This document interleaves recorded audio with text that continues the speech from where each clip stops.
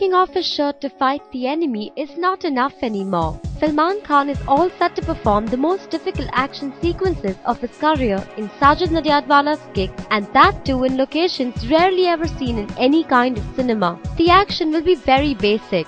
Salman wants to take the action sequences from the original Telugu film Kick to another level. In September, the actor will start training in martial arts with well-known French stunt director. In addition, the Korean government will extend the services of its best martial arts experts and stunt artists to Salman, who will be learning various forms of martial arts in Korea before shooting for Kick.